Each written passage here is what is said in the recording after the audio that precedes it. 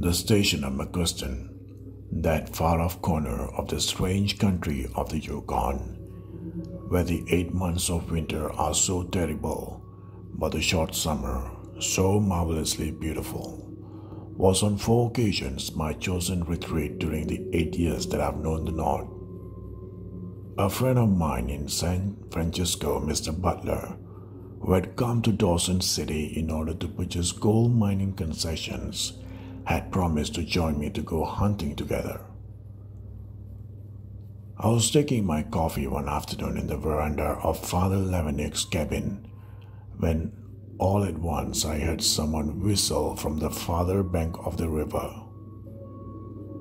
I saw a bark canoe, paddled by 2 Indians, was coming up the river in the shadows of the trees.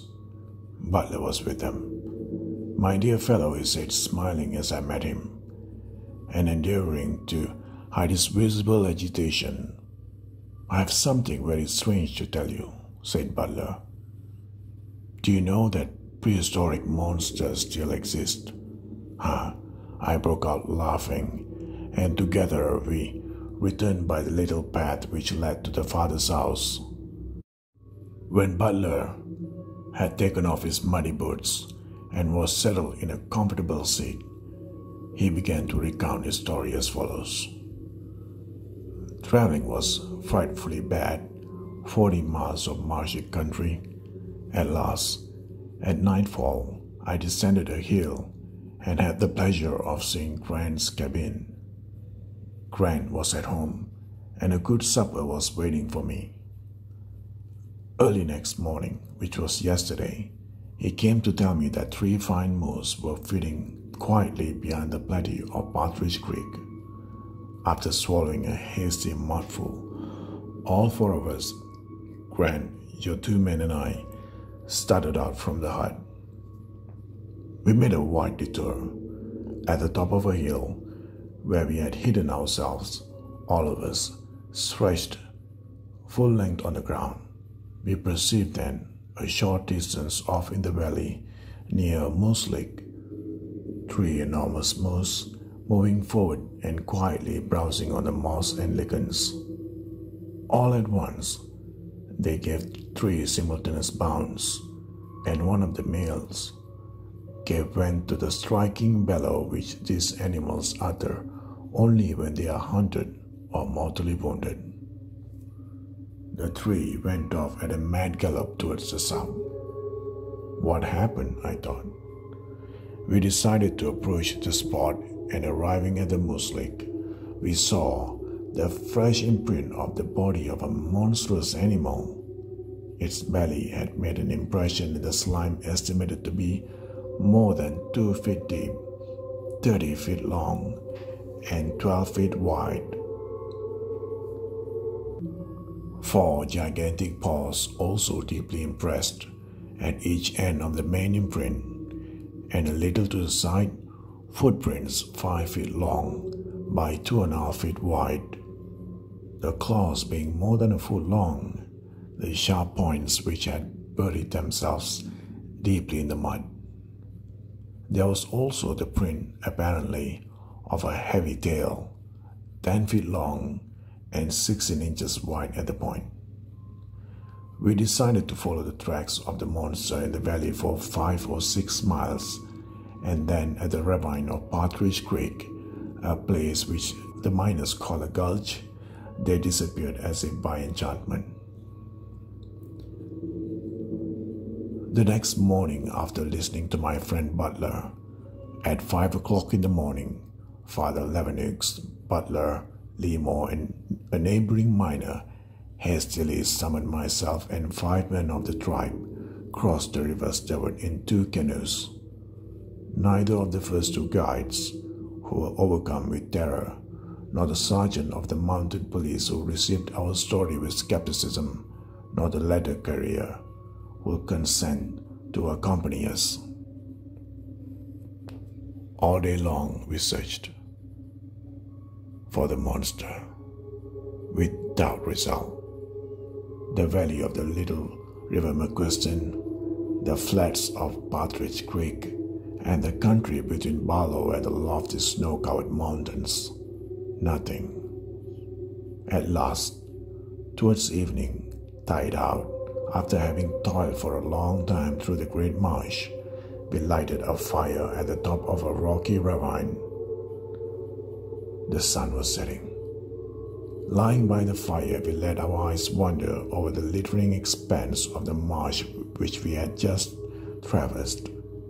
The tea was boiling, and everyone was preparing to dip his tin cup into the pot when suddenly a noise of rolling stones and a strange, harsh, and frightful roar made all of us spring to our feet.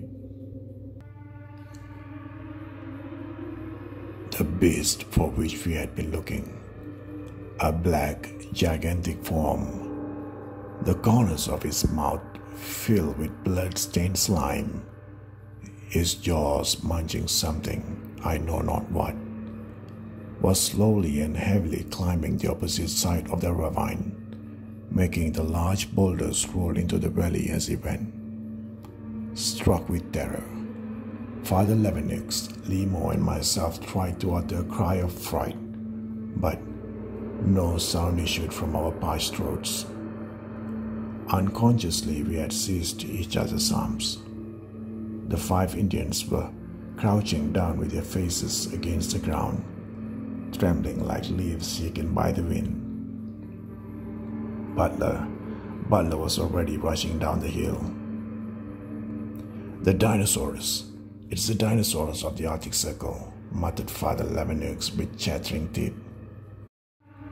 The monster had stopped scarcely 20 paces away from us, and resting upon his huge belly was staring motionless at the red sun, which was bathing all the landscape in a weird light. For a full 10 minutes, riveted to the spot by some strange force which we could not overcome, did we contemplate this terrible apparition. We were, however, in full possession of all our senses. There was not and never will be in our minds the least doubt as to the reality of what we saw. It was indeed a living creature, and not an illusion which we had before us. The Dinosaurus then turned his immense neck, but did not seem to see us. His withers were at least 18 feet above the ground. His entire body, from the extremity of his yawning jaws, which was surmounted by a horn like that of a rhinoceros, to the end of the tail, must have measured at least 50 feet. His hide was like that of a wild boar, garnished with thick bristles in color of grayish-black.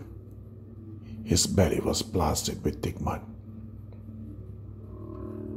At this moment, Butler returned to us. He told us he thought the animal weighed about 30 tons. Suddenly, the Dinosaurus moved his jaws, visibly chewing some thick, viscid kind of food, and we heard a sound like that of the crunching of small bones. Then, with a sudden movement, he raised himself on his hind legs, and giving utterance to a raw, hollow, indescribable, frightful sound, and wheeling round with surprising agility, with movements resembling those of a kangaroo, he sprang with a prodigious bound into the ravine. On the 24th, Butler and myself, having taken 2 days' rest, started out for Dawson City for the purpose of demanding from the governor 50 armed men and mules. My friends, here my story ends, because for a month we were the laughing stock of the Golden City.